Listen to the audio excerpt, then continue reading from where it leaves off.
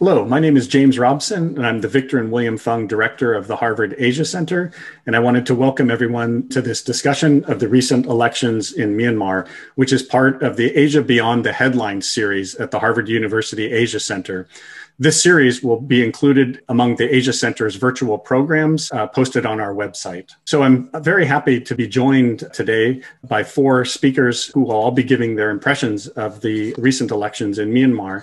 The first speaker will be the Honorable Thomas Andrews, who is the United Nations Special Rapporteur on the situation of human rights in Myanmar and has been appointed the Robina Senior Human Rights Fellow at the Schell Center for International Human Rights at Yale University, where he'll be working to develop human rights advocacy strategies and engage students at Yale Law School on issues related to human rights crisis in Myanmar. And he's also been recently appointed as an associate at the Harvard Asia Center. Prior to his work at the UN, Tom Andrews served in the United States Congress representing the state of Maine, and he's also run a number of national advocacy organizations in his career before the UN. The second speaker will be Andrea Gittleman, who is the program manager at the Simon-Skjodt Center for the Prevention of Genocide at the U.S. Holocaust Memorial Museum, where she focuses on policy outreach, justice, and accountability efforts for mass atrocities and leads the center's work on Myanmar. Previously, she was the interim director of U.S. policy and senior legislative counsel at Physicians for Human Rights, where she designed advocacy and policy strategies on a broad range of international human rights issues, including mass atrocities. The third speaker will be Weiwei Nu. Weiwei is the founder and executive director of the Women's Peace Network and the founder of the Yangon Youth Leadership Center. After 7 years as a political prisoner in Burma, Weiwei emerged as a prominent voice fighting for equal rights and democracy. In 2013, she founded the Women's Peace Network, and since then she has tirelessly fought against the political oppression, violence, and genocide that has plagued women, youth, and marginalized communities, especially those from the Rakhine State. Weiwei received her bachelor's degree in law from the University of Yangon in Myanmar and her master's degree in law from the University of Berkeley. And her continued peace-building efforts have earned her a number of national and international forms of recognition. Weiwei has been named to the BBC's list of top 100 women in 2014 and featured in international media and invited to the White House and Congress for different forms of addresses. Finally, Mathew Smith is the co-founder and chief executive officer of Fortify, a human rights organization based in Southeast Asia that supports human rights defenders and litigates human rights violations, combining two commonly separate areas of the human rights movement. Fortify Rights was the 2018 recipient of the Roger E. Joseph Prize for its extraordinary work to protect survivors of mass atrocities, crimes, and hold perpetrators accountable in Myanmar. Mathew was a 2014 Echoing Green Global Fellow and previously worked with Human Rights Watch, Earth Rights International, and he is also currently a fellow of the Carr Center for Human Rights Policy at Harvard University. So first of all, welcome to you all, and thank you for joining us in this conversation. And so what I'd like to do is to begin by having each of you give some of your general thoughts and impressions on the overall outcome of the recent elections that happened on November 8th in Myanmar, and then we'll expand the discussion from that. But I'd like to begin with Tom Andrews. Well, thank you, James, very, very much. And thank you to the Asia Center and Harvard for hosting this forum. And it's a real pleasure to be on this panel with so many distinguished panelists and friends who are just very, very knowledgeable about this. So I'm going to try to highlight some of the observations that I've had, both as special rapporteur observing closely the election, but also as someone who's run in several elections here in the United States, and then pass it on to my colleagues on the panel.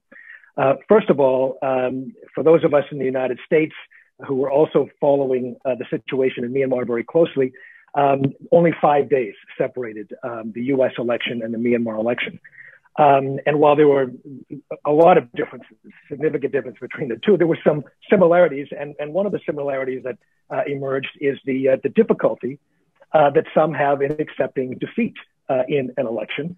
The USDP, the Union Solidarity and Development Party, which was established by the military in Myanmar, just were roundly defeated across the country. They did quite poorly even by those who thought that they would do much better in certain areas. They did quite poorly.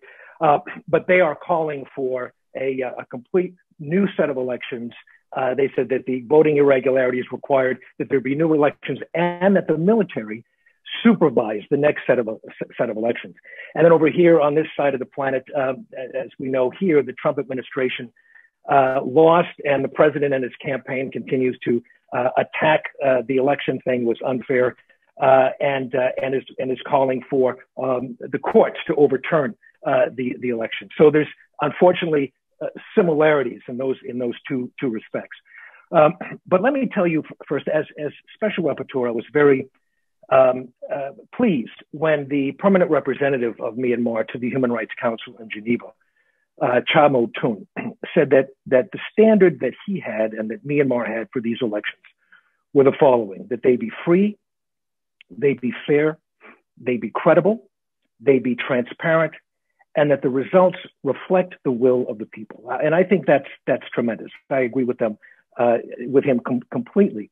But it is impossible, as I told the Human Rights Council, for an election to be free and fair, and for the results to reflect the will of the people, if the right to vote is based on one's race, one's ethnicity, and one's religion. And as we know, those in the Rohingya community, as Weiwei will explain to us, had absolutely no ability or capacity to vote precisely because they are Rohingya. Now, I've been observing some of the statements that have been made by delegations to the United Nations in response to the election in Myanmar.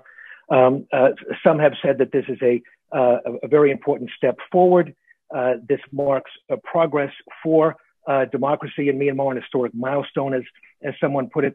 But when it comes to the fundamental right to vote, this can also be considered to be a step backward with this denial of enfranchisement for the Rohingya community. Because back in 2010, the Rohingya community had the right to vote, but that is no longer present in 2020. So that is clearly, in my view, a step backward. In addition to that, there were several townships that were denied the right to vote in Myanmar because they were in conflict areas. And what was unfortunate about this is that there was no apparent attempt that I could see of the Union Election Commission finding alternative ways for people in those districts to vote. And there was no criteria on establishing where a certain area, a district, would not be allowed to vote because of volatility and the potential of voting.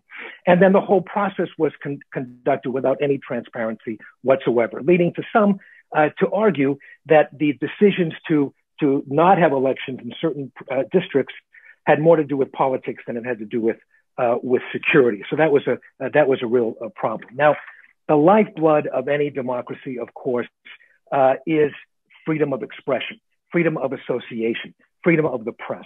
And as my colleagues can, and I'm sure will describe to you, there was very important shortcomings in all three of those areas. But as someone who used to run for public office and used to run grassroots campaigns in my candidacy, I was particularly interested in the fact that under COVID-19, under these conditions, it was extremely difficult, if not impossible, particularly for new candidates and parties, to make themselves known to the population of Myanmar, to their potential constituents. And so they relied more than ever on the media to get their messages across. And candidates had access to state media, in which they could write a message and deliver that message that would be then shown to constituencies all over Myanmar. Now, the problem with that was that in order for you to get to be allowed to have a message delivered on state media, you had to have that message approved by state media. So in other words, even if you were criticizing the government as part of your campaign message, you had to overcome government censors of that very message. And I was informed by political parties and the candidates that some of their messages, they could not deliver them because they were critical. Some were critical of treatment of children, for example, I was told. Others quoting UNICEF from the UN. So again, the criteria was vague. criteria including the message disrespects existing laws, or tarnishes the image of the nation, or defames the Tatmadaw. These were some of the criteria that were used in deciding whether a candidate's message would be allowed on the airwaves or not. And of course, there were many, many problems that occurred as a result of that. So that was very, very unfortunate. And it meant that there were candidates and parties who were not allowed under the conditions of COVID-19 to get their message across. Two other points I'd like to make finally. And one is that while there was some incremental progress in the number of women who were candidates and were involved in the political process, it was a very, very small number. Only 16% of the candidates running in Myanmar's election were women. And finally, despite a provision of law that called for the right of disabled people in Myanmar to have the right to vote, more than 2/3 of the polling stations in Myanmar were inaccessible to people with mobility disabilities, and there were apparently few provisions that were made for those citizens to cast their votes. So those are my few insights and highlights of an election, both from my perspective as someone who's run for office and as the UN Special Rapporteur on the situation of human rights in Myanmar. Great. Thank you very much, Tom. So why don't we turn to Andrea now? Sure. Thank you. So first off, thank you for inviting me to join you today, and it's an honor to be here with my fellow panelists. So briefly, when we think about the elections in Myanmar or Burma, and we think about the lens that the Holocaust Museum uses, so looking at the lens of ongoing atrocity risk and what the future of mass atrocities could look like in the country, I'm aware that that's a narrow sliver, a kind of a focused lens with which to understand the elections.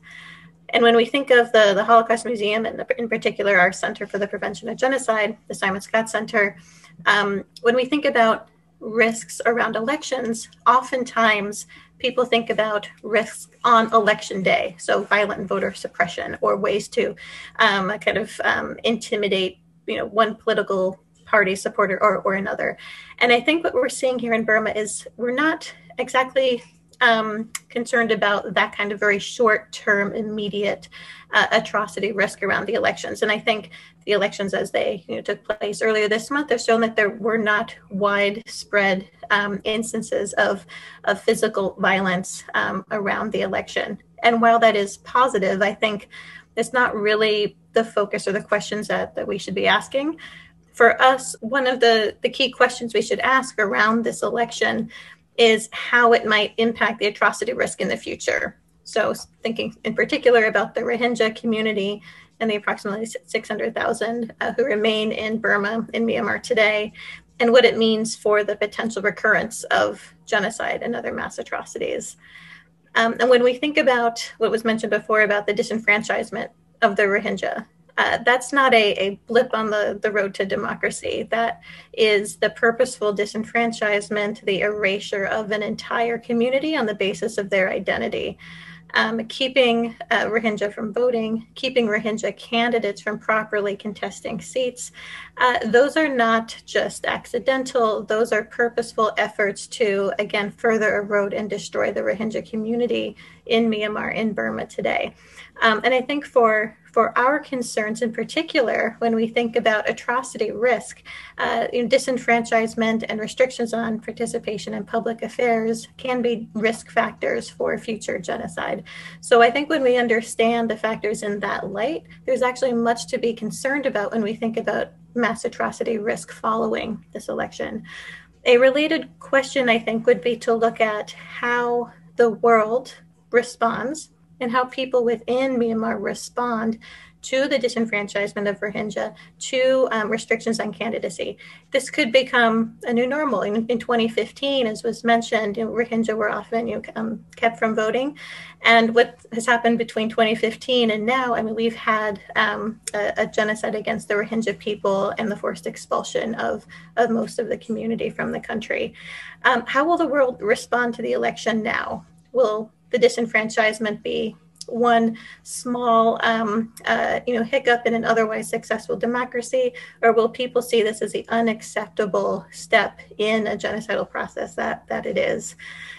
Some other questions that I think we could be asking is whether the world's support for democracy promotion in Myanmar, which of course is a laudable goal, whether that will take priority over protecting the safety and the rights of all people in the country. Will atrocity prevention become subordinate to this broader goal of having elections and having successful voting move forward? I think if that's the case, we'll see an entrenchment of the risks that the Rohingya community and that other vulnerable groups are going to be facing in the country. I think another question to think about is whether the world will turn away now that the elections are over. I think what we see in a number of contexts is there might be increased attention and perhaps a kind of a tuning in to vulnerable communities and the risks that they face and the potential for violence in the immediate lead up to an election and during the election itself. And if an election happens and it's relatively peaceful, then the world moves on to other issues. And I think that would be a great disservice to vulnerable communities within Burma today, especially the Rohingya. I think it would be important for us to kind of redouble our efforts to look at atrocity risk and to see the election as and the responses to the election either as exacerbating or potentially mitigating the risks that exist today. In order to really mitigate those risks, atrocity prevention is not organic. It doesn't, vulnerable communities are not protected automatically. I think there would need to be serious efforts by the NLD in this case, and really by the international community to press the NLD to take these issues seriously. And without a redoubling of those efforts, I would be very concerned about the future risks that the Rohingya community and others would face in the country. And I'll leave it there, happy to expand later. Great, wonderful, thank you, Andrea. I'm sure there'll be a lot of parts of that we can unpack a little bit later in our discussion too. And now we'll turn to Wei. Thank you for including me in this important panel, and it's an honor to be with all of you guys, all of you distinguished and honorable speakers. I'm gonna be focused on a little bit around the attitude and the political, behavior and mentality of our leaders in Myanmar and beyond. I think, when we talk about Rohingya disenfranchisement, it's not a new thing, and it has been well known by both domestically by the leaders as well as internationally. And based on our observations, we can see we've seen very little or almost no attempt or effort by the international community to restore these rights or to stop disenfranchisement. Instead, the Western countries seems they actually won the election. I think that was somehow understanding. With that, they supported NLD without any condition, without putting any conditions, in particular to stop this, to end this disenfranchisement. I think that is very disturbing and very irresponsible, and that enable, what we can call as the risks of the atrocity crimes in the future and continuations of genocidal act, as Andrea has mentioned. And I think that is the most prominent factor in all of this period from 2015 to 2020. And I hope the world stop making this mistake to protect people. And, as I said, as I have been saying always, we cannot achieve democracy when genocide is happening. We cannot, we cannot actually promote democracy with the bones and blood of Rohingya. We had that experience in 2017 during this democratization period, right? In 2017, when NLD party, the Aung San Suu Kyi-led party, is in power. And I think the world should stop making the mistake. And going back to the country, to Myanmar, I think this time exclusions of Rohingya and the cancellations of elections in ethnic areas, and all of those were actually very calculated attempt and very purposeful, very intentional, as Andrea and Tom has been saying. And I would say very calculated because when it comes to the cancellations of elections in the ethnic areas, we can see all of those areas are the constituencies that the NLD party has potential, does not have potential to win. So that is very obvious for the ethnic communities. And I think that increase divisions within the divisions and grievances among the ethnic communities against this Burman-dominated political machine. And when it's come to the Rohingya, again, it's very intentional. It's very purposeful. It's calculated in a way that they did not receive enough pressure to change the condition, and they also expect that there won't be any additional pressure after the elections. And if there are some, if the most they could expect is like some political statement, and you can clearly see after a week of elections now, there is not even any strong like political statement, let alone any kind of actions against it. So I think for me, it is like very, very calculated attempt in a way that the NLD knows what would happen, and they understand the mentality and the strategy are the policies from most countries, powerful countries, and they are okay with it. And I think that is very, very, very, again, damaging for the long-term democratic transitions in the country, because it's sort of like seeding the really dangerous seeds in the country's future by setting this norm, by normalizing these discriminations, and by trying to completely erase this community from the country, politically and all other aspects, and which is really harmful. Instead of moving forward, we are actually backwarding in a very dangerous manner, and that is what the current government hasn't actually realized, but rather they are really focusing on their kind of like the policies against the Rohingya community, which is based on their hate and prejudice. So going back to relationship between the military and NLD, in our observations, I think the military and NLD has similar kind of positions and policies when it's come to the Rohingya and other ethnic minorities, but they may disagree when it's come to the power sharing.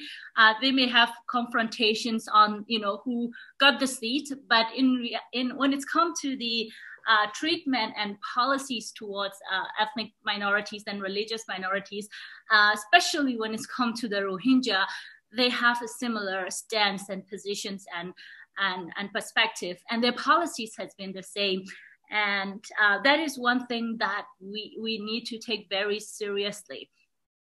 And again, as I said, it also shows that the NLD party has no political will to really substantially change this or end the crisis in Rakhine State or restore rights of the Rohingya populations. Because I said they don't have political will, because if they were try to re-enfranchise the Rohingya, or allow Rohingya to vote, or the candidate to run, it was not really a kind of a difficult processes, that they might have to change when it comes to technicality. Because as you all know, the Rohingya were they were able to vote previously, right? So there is a voter list already exists, and they can just pull out those voter list and re-enfranchise the people. But they did nothing to do that. At the same time, when it's come to the barring the Rohingya candidate from running, and they put this discriminatory double standard against the Rohingya candidates when in the processes of scrutinizations of the candidate. So basically, the Rohingya were required to prove their parents and their parents' citizenship. Basically, the Rohingya candidates were required to show citizenship cards of their parents. When the citizenship card processes, the citizenship card has only been started to issue in 1990s. So for those candidates who were let's say above 30, age of 30, then their parents will be 40, 50, and it's not impossible that any of the citizens of the Burma had this current citizenship card if they are older than 25 years, older than 30 years old, 30 years, right? So it's unfair, discriminatory. While for example, any other candidates are not required to show this card, and they are perceived as a birth citizens, and they're not required to show this card, but the Rohingya are, because the way the lens that they put on the Rohingya is that you are not citizens, therefore you are required to, you are not birth citizen, therefore you are required to prove your parents' citizenship, unlike any other ethnic group. So it's very racialized. It's really based on identity, how the way the state recognize the ethnic groups. So again, it's equal to the denial of the state recognitions of Rohingya as existent as a group. And with that lens, they put this discriminatory and a discriminatory standard. And again, most of these are retroactive applications of the law. For instance, my father was once elected parliamentarian in 1990 election, but now, in the age of 75, 6, he is disqualified to run in the election. So once he was full citizens, but then now, at the age of 75, he's suddenly become lesser citizens or non-citizens to be able to run in the elections. And I think those are simply the policy questions rather than technicality. If they change the policy, it's easier to change the policy. It's just a order or directive from the government to make changes of all of these technical problems. So it's all about, again, it shows NLD has not put any effort to change all of these policies so that they remove these technical discriminations. And instead, the NLD government solidify these discriminations and normalize or even legalize all of these discriminations. And I think this is a very serious issue, as Andrea and Tom has described, because it's again another step to the genocidal act. So I will end to here. I want to add one thing. After the election, we are seeing that NLD is so empowered by winning this landslide again, and it's somehow for them it's reaffirmations of the political support that they have in the country, and they have been very empowered by the support from the people. And over the last last week, we have been seeing some of the move from the NLD to basically limit this civic space. So there has been many effort and policy coming up to restrict this civil society organizations, as well as a few days ago, the NLD actually put the censorship, asked the telephone companies to ban some websites, at least 4 websites, and some keywords from their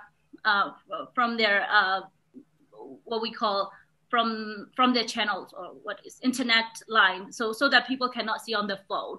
So there has been various attempts, and I think the election result gives them so much power to control over the life of the people, with the assumption that they will not have many objection, or they won't have many criticism if they do so, because they have majority population support them. So I think these are very concerning attitude that we're seeing. We don't know what will happen, in the coming in the near future. Thank you. Great, thank you very much, Wei Wei. Next, we'll turn to Matt, please. Thank you so much, James. I'm grateful to join all of you here today. I think a lot of you covered a lot of the main issues already that from our perspective with regard to the election. So I'll just add a few things. At the top of this call, Special Rapporteur Andrews mentioned some similarities between the U.S. elections and the Myanmar elections. I think one other similarity was the record turnout. And I think it's noteworthy that there was, despite the situation of COVID in Myanmar, there was a record voter turnout this year. And the NLD, of course, the National League for Democracy, had a sweeping victory. So there are quite a lot of people in the country who are pleased and happy by the NLD's victory. But I think the record turnout in particular points to something noteworthy within the people of Myanmar and their desire to exercise their right to vote. The Union Election Commission declared the election was free and fair. There were independent election monitors who also declared the election was free and fair. Of course, it wasn't from our perspective, from a human rights perspective, but that is part of the discourse in the country now. From a human rights perspective, again, just to add to a bit of what Wei Wei was just touching on, there was a crackdown ahead of the elections. We were documenting a crackdown against human rights defenders in the country, particularly the ABFSU, the All Burma Federation of Student Unions, longtime human rights defenders, pro-democracy activists in ABFSU. From September 11th to around October 14th, there were 15 arrests, 14 of whom were members of ABFSU. Some of them are facing 5 years in prison simply for exercising their right to peaceful assembly. So, as you can imagine, in the weeks before national elections, when those types of human rights violations are taking place, it leads to serious questions about the nature of fundamental freedoms and democracy in the country. So that was a problem. As a special rapporteur mentioned, there were problems also with opposition parties expressing their political messaging freely. That was a problem. Of course, as everybody's mentioned, the Rohingya disenfranchisement. It's been reported widely that there were approximately 1.4 million people disenfranchised from the elections this year in more than a dozen townships throughout the country, including Rakhine State and other places where there's ongoing fighting. And that figure, I think, importantly, does not actually include the number of Rohingya people who are disenfranchised. And if we include that number, it's much, much higher. There are 600,000 Rohingya still estimated to be still in Rakhine State. Of course, not all of them would be voting age, but a significant number of them would be. There are also 1 million Rohingya refugees in Bangladesh who were unable to vote, and we argued should be given the right to vote. there certainly would be a large number of voting age civilians, Rohingya, in the refugee camps. There are also refugees in Malaysia, a sizable number, certainly more than 100,000 there. So the disenfranchisement was a very serious problem for the reasons, in our view, that Andrea highlighted as well, with regard to the way in which mass atrocity crimes can go hand in hand with this type of political disenfranchisement. There was, of course, atrocity crimes taking place during the campaign season, particularly in Rakhine State, in the ongoing fighting between the Arakan Army and the Tatmadaw, the Myanmar armed forces. And some of the fighting was taking place, while people were preparing to vote, while this election was taking place. And I think that's important to note. There was a high level of misinformation on Facebook throughout the campaign season, which perhaps we can talk a little bit more about. Moving forward, we're advocating for those who have been disenfranchised to be given the right to vote, perhaps in a by-election. Ideally, that could take place sooner than later. And we would argue not only the ethnic Rakhine and other ethnic nationalities who have been denied the right to vote this time around should be given the right to vote, but also Rohingya in Rakhine State, and also Rohingya in the refugee camps. It's not unprecedented that a refugee population could be given the right to vote in the country that they fled from. In 2004, Afghan refugees, an estimated 850,000 Afghan refugees were given the right to vote in the presidential election in Afghanistan, and they voted from Pakistan and Iran. So there would be, of course, some logistical hurdles, but it's not something that the government of Bangladesh, international humanitarian agencies and UN agencies, it's not something that would be insurmountable for them to work with the Embassy of Myanmar in Bangladesh to ensure that Rohingya have the right to vote. Polling stations could be established in the camps. There could be a verification process. And of course, there does not appear to be any political will, unfortunately, to do that. But it is very important from our perspective that the international community explicitly highlight the disenfranchisement of the Rohingya people. There was a failure to do so explicitly after the last elections, and unfortunately, I think that sent the wrong message to the Myanmar authorities with respect to the rights of Rohingya and with respect to the pressure that they'll receive to promote and protect those rights. And so one of our concerns now, as my colleagues here mentioned, is the risk of future atrocities. Great. Thank you very much, Matt. I think I would like to give the opportunity to any of you who, if you would like to respond to anything that your colleagues had mentioned initially, or I'd be happy to open up with another question. But I first wanted to give you a chance if there was anything you'd like to either elaborate on or question them on. Let me just say that I agree with all the panelists with respect to the election and the inherent unfairness to just systematically disenfranchise such a large and significant portion of the population. And I think that Matt is exactly correct. I think that by elections, establishing elections in those areas and for those groups that have been disenfranchised now moving forward would be a very positive step, a step in the right direction. In areas like Rakhine State, when the election commission shut down the elections because of the volatility, this is not just a matter of fairness to those who were unable to cast their ballots living in those areas. It is dangerous to shut down elections and democracy in areas that are volatile and in which there's conflict going on, because people need to know that they can express themselves, their opposition, their concerns, through a ballot rather than through a bullet. And once you take away that option, you create a very dangerous situation. And so it's not only a matter of fairness, but I think it's also in the national security interests of Myanmar to hold those elections for those who were disenfranchised. Another element here that I thought was particularly important to mention, and that is the shutting down of websites that Wei mentioned, and some the arbitrary nature of many of these decisions, in some cases because they were issuing criticisms of the government or the Tatmadaw.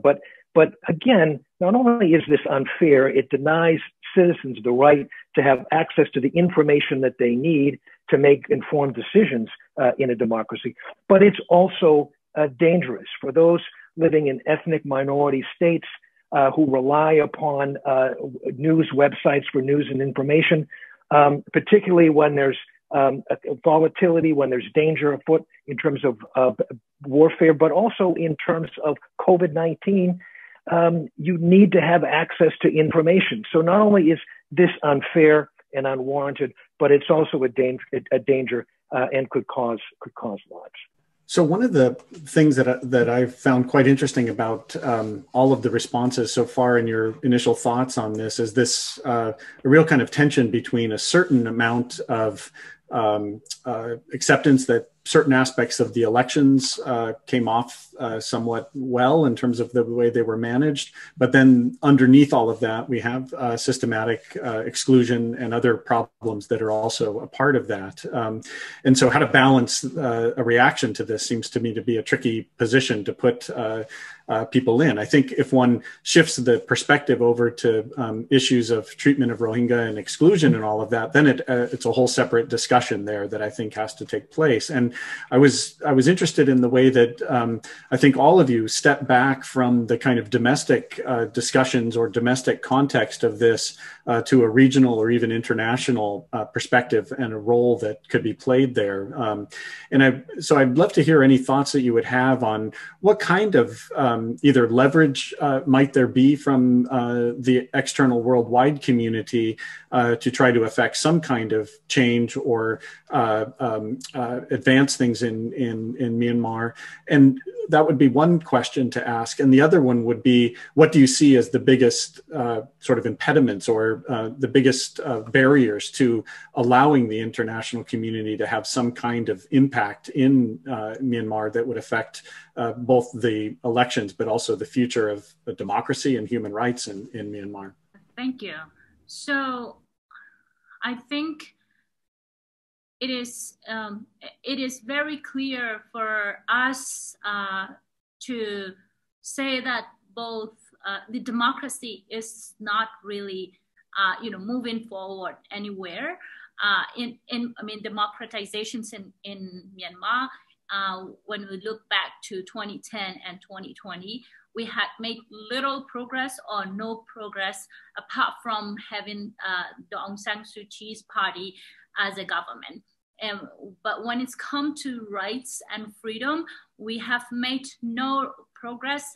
Instead, we have actually tightened or restricted or even for the case of Rohingya, we have caused this gross international human rights violations, and which resulted over a million of people in a very serious conditions and leaving them at the world's largest refugee camps. So that's the progress that we made out of this flawed democracy that the world has invested. So with that, I think we are also quite clear that both the Aung San Suu Kyi government and the military will not necessarily promote the democratic principles and values. Instead, they are more keen to solidify their powers rather than promoting or making progress in terms on the human rights and democratic values. So therefore, it is essential for the world to assist, at least to protect the people from mass atrocities and the violations of international human rights crimes. That is why I think the world still has leverage to put to assist and to put pressure in the Myanmar democratization processes and in the election itself. And I completely agree with Matt on the by-election. And we also see that some of the media outlets and some embassy statement, they talk about disenfranchisement of the ethnic communities. The numbers that they put up, 1.4 million, it does not include Rohingya. And I think it is really, really harming for media, for the media and embassies to to endorse these numbers, and with another level of endorsement of the elections, which is exclusionary or apartheid in nature. So we have to break down to those details, and the world must assist to more explicitly what could be in the future, calling for the date for the by elections, and calling for the Rohingyas inclusions in the upcoming by elections, not only for the people in Rakhine State but also for the refugees in Bangladesh. And refugees were watching these elections, and they felt further disenfranchised and excluded from the state. It's a sort of adding the trauma to the already to the suffering. We have to remember these people are victims of genocide, and you are with this kind of state behavior, it added the pain to their trauma. And I think which is very, very important for the state to acknowledge the victims' suffering and their pain, and to help them to repair, and by basically helping them restore their rights and justice. Any other comments on that? Yeah, just let me say briefly, I think that engagement by the international community is so critically important, now more than ever. But I think it's important the type of international engagement with Myanmar. Myanmar needs friends. And when I say that, I mean true friends. And by true friends, I mean not just those who are looking to get something out of Myanmar, not just to promote their own narrow self-interests, but those who are true friends that build a friendship based upon principles and values that need to be affirmed. And those values and principles, like human rights and democracy, are in the long-term interests of all the people of Myanmar.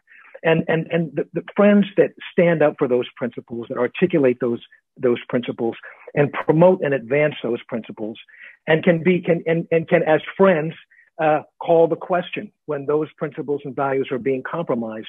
Those are the kind of friends that Myanmar needs, and that's the kind of international engagement that I hope that we'll see forthcoming. Yeah, I think it's an important. I agree with everything that's been said there on that with regard to the relevance of the international community. I just want to mention there were some really significant missteps from the international community ahead of the elections. Several governments essentially financed the elections, and I know there were tens of millions of dollars that came from the U.S. government to the Union Election Commission in Myanmar, as well as other governments that provided support. And what we were calling for before the elections and before that money was handed over was to make certain demands of the way in which the election would unfold, and make the financing, make the funding contingent on the government satisfying those demands. And one of those demands was, of course, to enfranchise the Rohingya community, to cease cracking down on people for exercising their rights to freedom of expression and peaceful assembly. And I think the international community made a mistake. I think the Trump administration made a mistake in the way in which they moved forward in funding the elections the way that they did. I think it could have been done in a more careful way, in a more friendly way, to the Special Rapporteur's point. And so that was a concern and a misstep. And it's the same type of problem that we saw in the last elections in Myanmar in 2015. Another point, I think, with regard to international missteps, so to speak, there was an app that was intended to, that was developed by the well, it was funded at least by the EU, by the organization International IDEA, which exists to promote democracy, and also the Asia Foundation. And this app was problematic in that it was referring to Rohingya as Bengali, which of course in the context of Myanmar is pejorative in that it implies Rohingya are from Bangladesh as opposed to being an ethnic nationality indigenous to Rakhine State in Myanmar. So this was a bit of a fiasco, and the immediate response from those who were behind the app was disappointing. There was some defensiveness rather than simply addressing the problem head on and dealing with it. Everybody makes mistakes. In our view, this was a big one that could have been avoided with some due diligence prior to the creation of the app, but it happened. And in light of that, those involved really should have taken a head-on approach to deal with it. And we didn't really see that, unfortunately. So moving forward, I think the international community does have an important role to play, particularly with regard to mass atrocity crimes. The wheels of international justice are spinning right now. And it's slow, generally speaking, but in the context, in sort of the typically slow fashion that international justice proceeds, it's moving relatively fast in Myanmar. We've seen several mechanisms, which happy to speak more about, but that process is very important, and I think the disenfranchisement of the Rohingya population will certainly factor into the thinking of prosecutors and others who are seeking justice. And I would just add briefly, if I may, that I think when genocide happens, as it has against the Rohingya, for example, or when there are other episodes of mass atrocity, we often look back and say, where were the missteps and when could a different approach have been taken? So I completely agree with Matt that there have been some serious missteps, failed opportunities around the elections. I think when we look back to pre-2017, we look at the international community's reaction to the 2015 elections, that was pretty telling too. I mean, you saw, at least from the U.S. government, a lifting of sanctions and kind of a signal sending that the approach of the NLD and the approach that the people in Myanmar had was something that the U.S. was supporting. And I think that was a misstep. It could have been a time to really, again, focus on the protection of vulnerable communities. And my fear is that years from now, we might look back and say, well, look at the aftermath of the 2020 elections. That was a key moment when the world could have come together to stress the unacceptable nature of the disenfranchisement of the Rohingya, of the ongoing conflict, ongoing mass atrocities against ethnic communities across the country. What a missed opportunity. My fear is that we'll be there in a few years. So I think we're at a really critical moment right now. In a growing narrative of dismissing Rohingya disenfranchisement or even censoring to talk about it, based on this perspective that the NLD is angel party to save the Burma's democracy and future. Therefore, we shouldn't talk this issue, and this would, harm the processes. This narrative has been growing domestically within, the democratic environment, or civil society organizations, or among some of the human rights groups, as well as internationally, and that is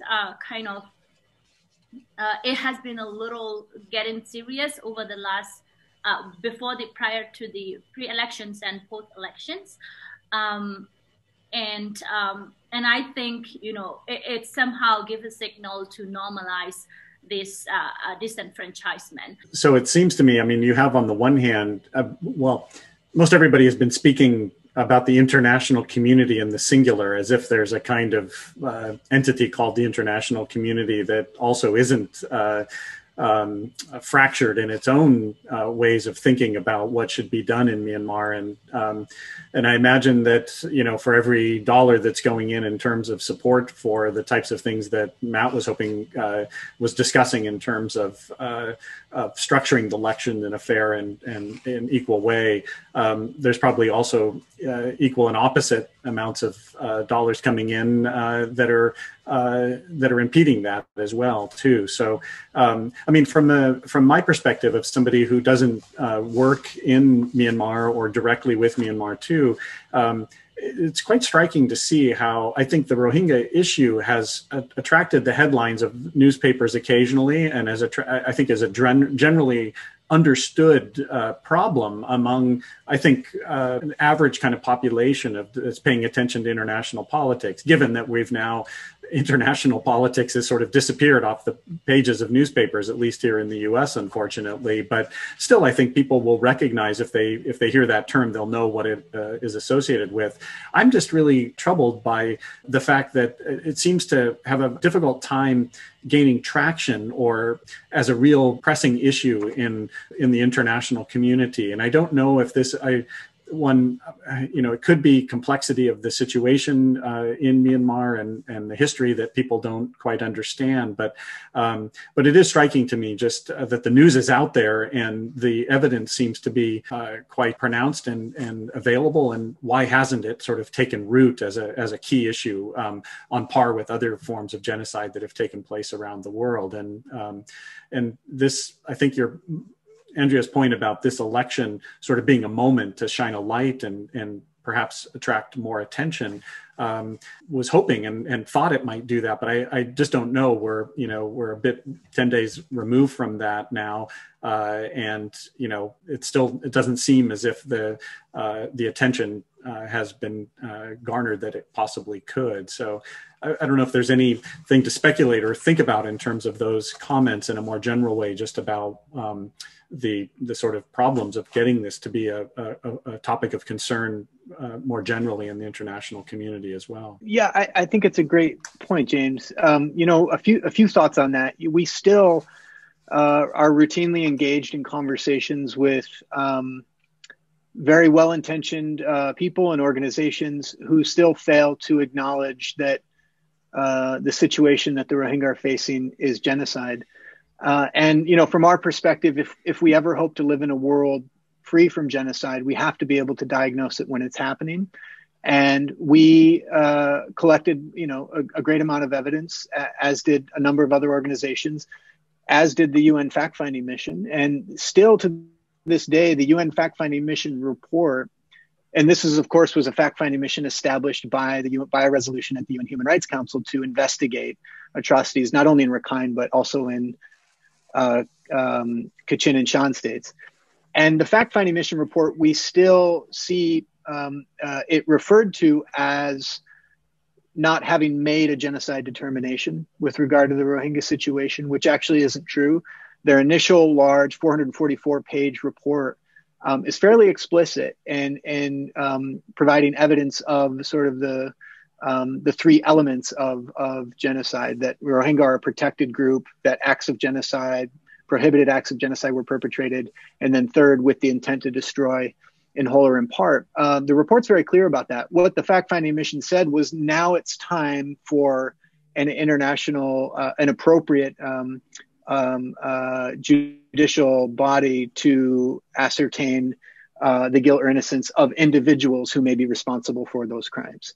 It didn't say that genocide wasn't happening. And so, these types of this type of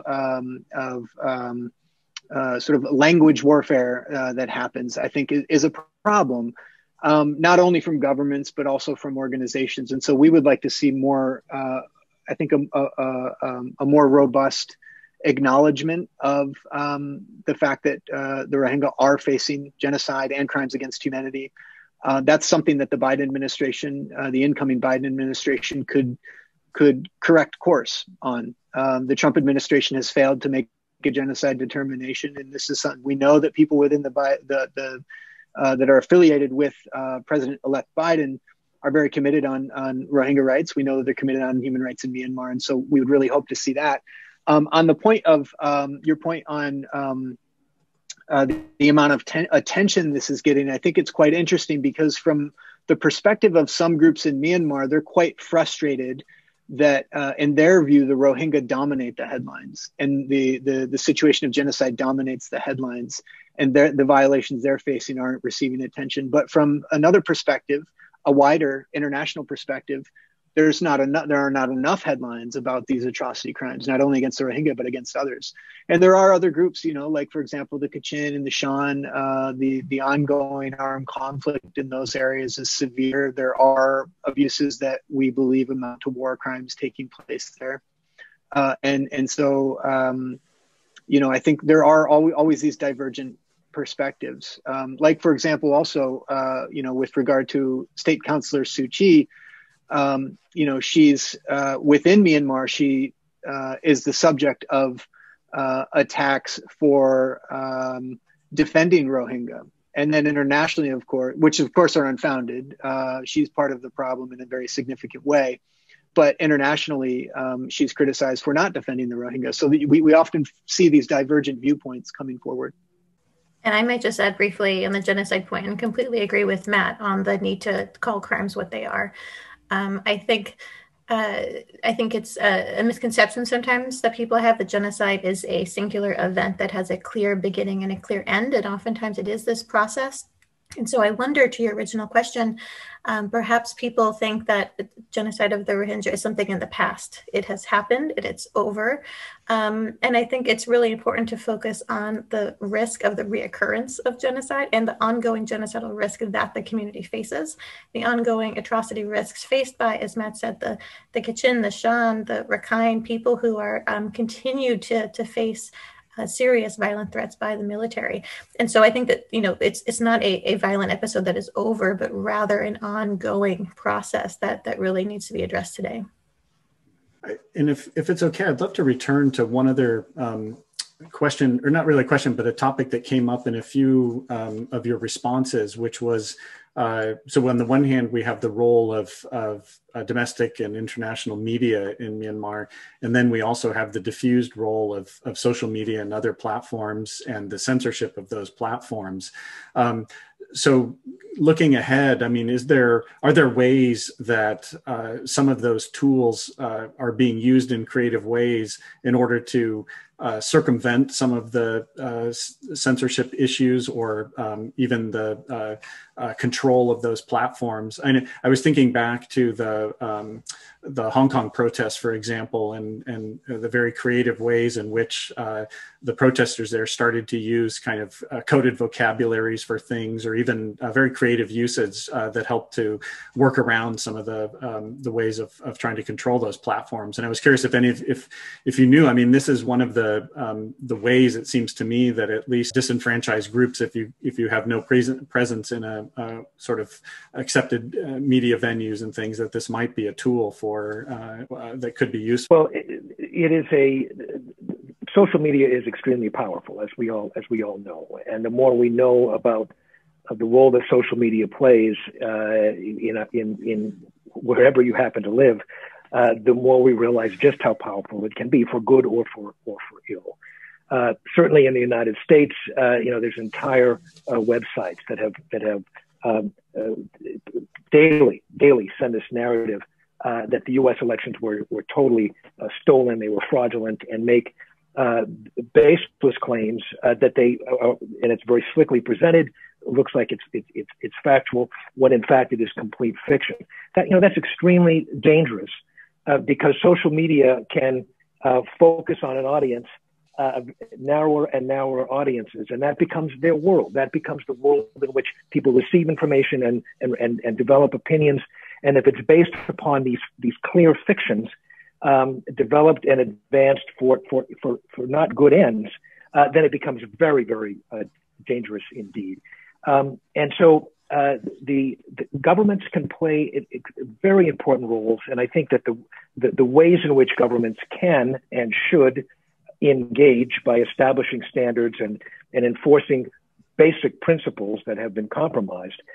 We need to discover those as we move forward and identify ways, the panoply of ways that governments can protect those of us in the public to be able to get information that we need and not be manipulated in ways that these websites can manipulate. At the same time, those who are responsible for these platforms, and of course, Facebook, it comes to mind. Facebook is ubiquitous in Myanmar and is extremely powerful. And I've had various conversations with Facebook officials. They recognize the failings that they had in 2015 in Myanmar that led to very unfortunate circumstances and developments, to say the least. And they pledged to me and said that we're investing funds, staff, we're taking pains to not duplicate those failings of 2015 and the 2020 election. Well, the jury is out, and we need to examine very closely what exactly they did, what exactly the impact was, and what are the lessons moving forward, not only for Facebook but other companies that own and control these platforms. So it's an extremely important area that we need to really dig more and more into, because the power of these platforms are expanding exponentially.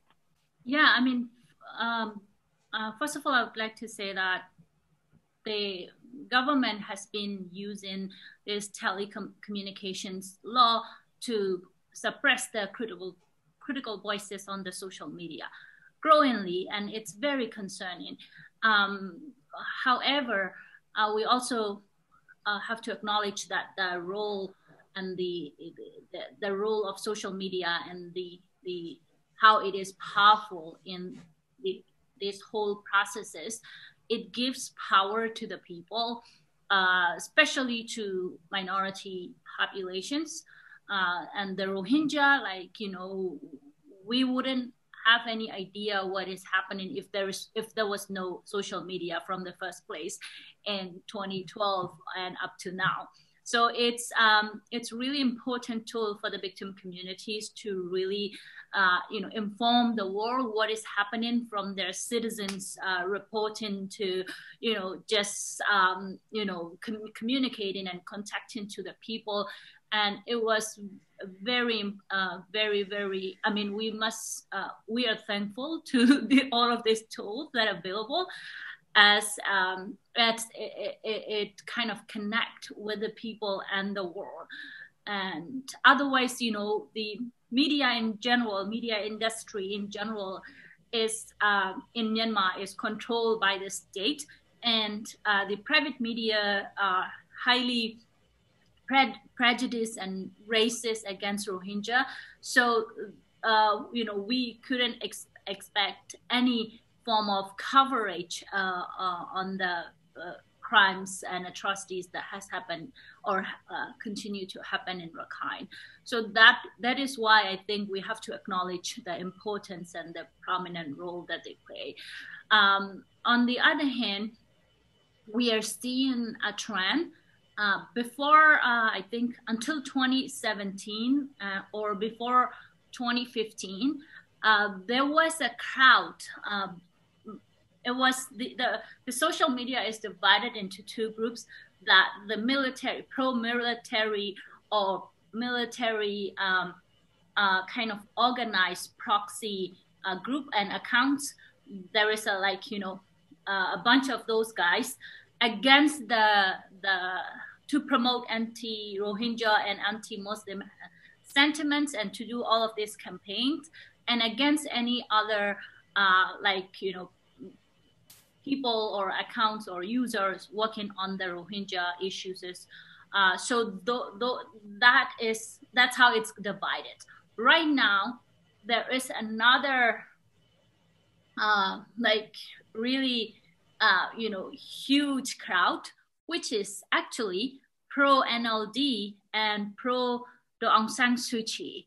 So since the presence of Aung San Suu Kyi before the ICJ, the attitude on the social media among the users has changed, has shifted. So she kind of draw attention of this crowd, like, normal citizens, to herself, and the way she portray herself as protecting the state, not necessarily the military, but the state from this outside threat and from this, the crimes, or from this trial or outsiders suing against the state. Therefore, we need to unite and we need to protect ourselves. So that's how she somehow gives signal to the crowd, to the normal citizens, and citizens and the user, on social media kind of buy that narrative. Since then, all the normal citizens and normal citizens users has turned their attitude, like their attack against the human rights activists, pro-Rohingya activists, activists and users who shows their sympathies and support to the Rohingya, and they have been deeply marginalized and sidelined, bullied and harassed in many ways on the social media. So now the crowd is normal pro-NLD supporters, and then those who are working on the human rights with principles. So I think it has been it's deeply polarized than ever before, and it is extremely concerning. I would just add on the point about social media, on the issue of social media in the context of Myanmar. Facebook is ubiquitous in Myanmar, as the Special Rapporteur mentioned, and the company has devoted, our understanding is the company has devoted quite a lot of resources to trying to right the wrongs, to do better. They've hired excellent, smart people knowledgeable of human rights, knowledgeable of some of these issues. However, the platform is still being used to spread misinformation in Myanmar. But beyond that, the Gambia, which of course is bringing a case at the International Court of Justice in The Hague against Myanmar for genocide, attempting to hold the state, as Weiwei Nu mentioned, hold the state accountable for the crime of genocide. The Gambia has filed an application in U.S. federal court seeking information from Facebook that could be used to help hold the state of Myanmar accountable for genocide. And Facebook is fighting it tooth and nail, and they're refusing to cooperate. And initially, actually, a spokesperson from the company falsely claimed to Reuters news agency that the company was cooperating with the IIMM, the body established by the Human Rights Council to collect and preserve evidence of genocide. And of course, that was untrue. It was exposed that the company was not actually cooperating. And then our understanding is they've since started to cooperate with the IIMM. But this application in U.S. federal court is still pending. And there are some recent indications that the court will decide in favor of the Gambia, which I think would be a good thing. In conversations, in taking a look at what Facebook's argument is to the court, and having had conversations with Facebook executives, what the company is essentially claiming is that, they're trying to hide firstly behind the Stored Communications Act. And the Stored Communications Act is really important, but it was never meant to protect perpetrators of genocide. And the company is essentially claiming, one of their arguments is that if they provide evidence in this particular instance to the Gambia via U.S. federal court, then they won't be able to reject applications from say, some repressive government that wants information about human rights defenders.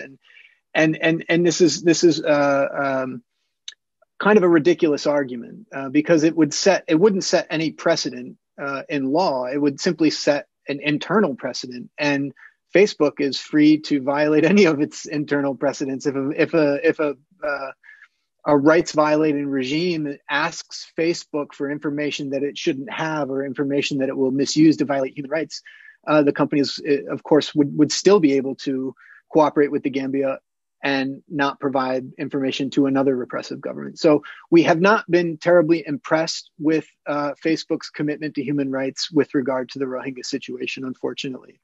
So thanks. So one final question is that given the coverage of the 2020 Myanmar elections at least in the international media, I was wondering if each of you could perhaps choose one element or one important story that you don't think has garnered the attention of the international media that you think should be have some kind of coverage or mention at least.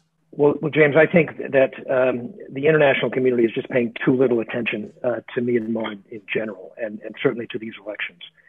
And that the top lines that get churned out by many of the media outlets is that, well, they had this election, there was no violence, and many are claiming that this election was free and fair.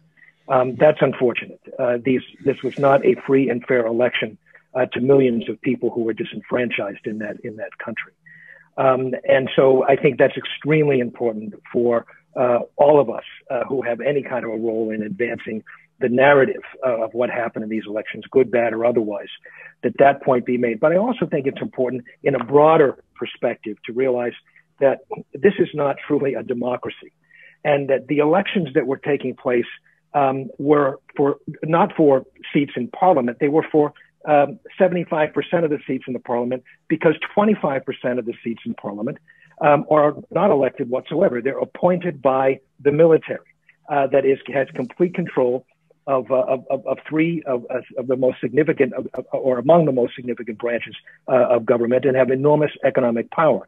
In other words, there's no check and balance on the military. So when you talk about an election, you need to put it in the framework of how many disenfranchised people there are, but also that this is not truly a democracy when you have a military power having so much power, veto power, if you will, over anything that an elected body would have. That's extremely important for us to keep reminding people. Thank you very much. That helps clarify, because I think it is a complicated situation for most observers from the outside who aren't specialists of Myanmar to understand how that relationship works actually in the ongoing power of the military in the government. So.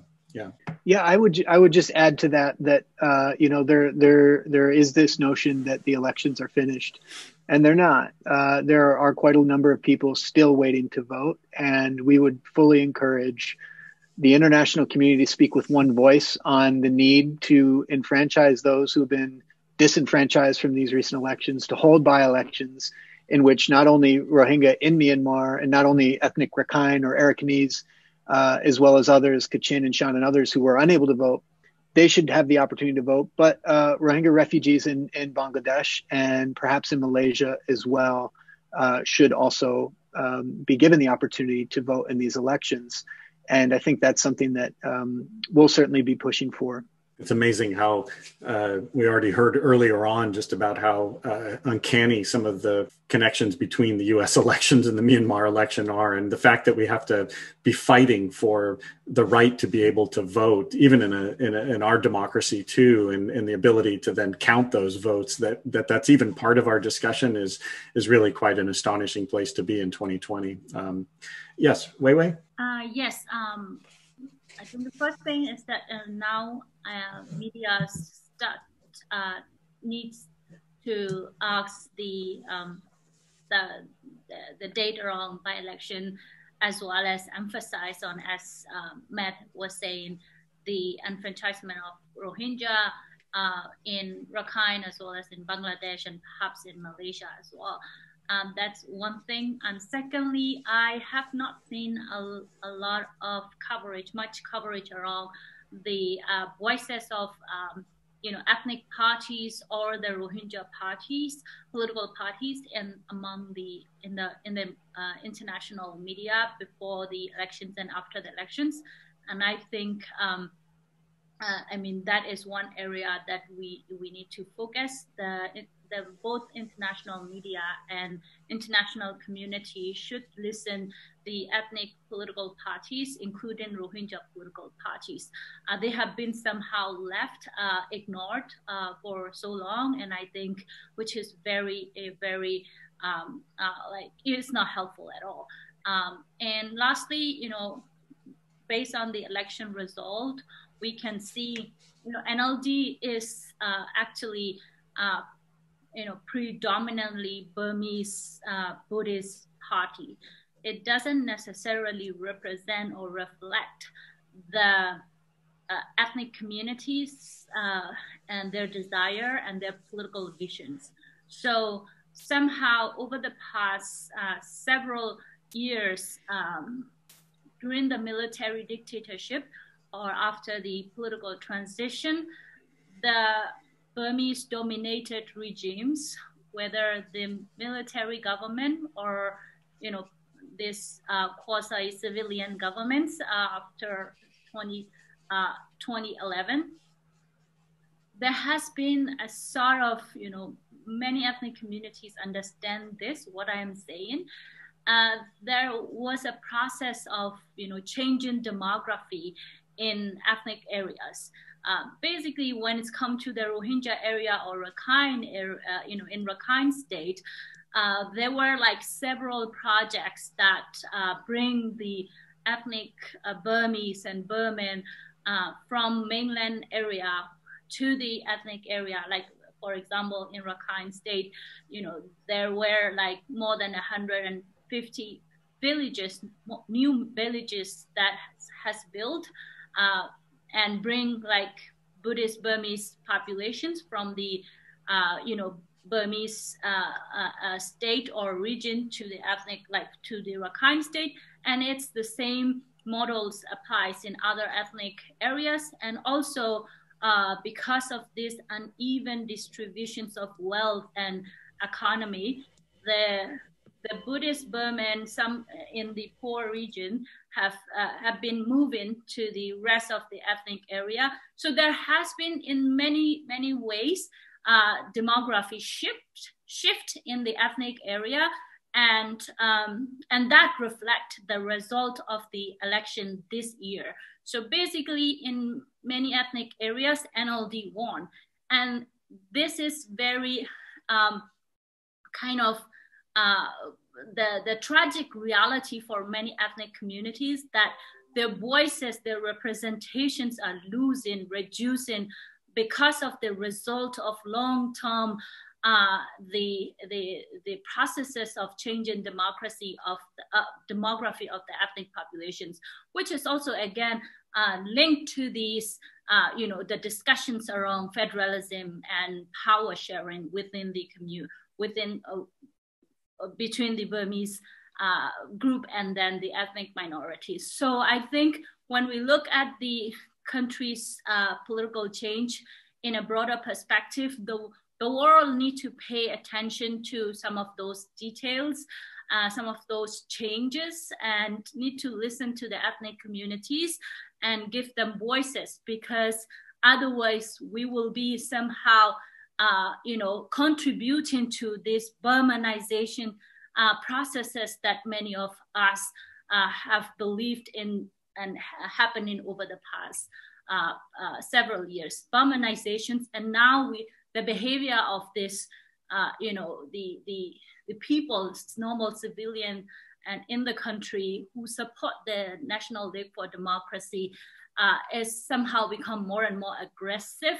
It's feel like it is leading to the majoritarianism rather than democracy. So this is, I think that's the last thing I want to say. Wonderful, thank you. I mean, I think it's very clear to me that you know, one can always put a lot of hope in elections as being a major watershed for change, or at least a dream of righting all the wrongs and having a clean restart on things. But that's clearly not what happens. It's clearly not what we're seeing here. Clearly, what's not happening in Myanmar as well. And what I've learned from all of you very clearly today is that as Myanmar progresses now out of the elections into tackling some of those hard problems, that there are a lot of very fine-grained issues that are challenging and difficult topics to resolve.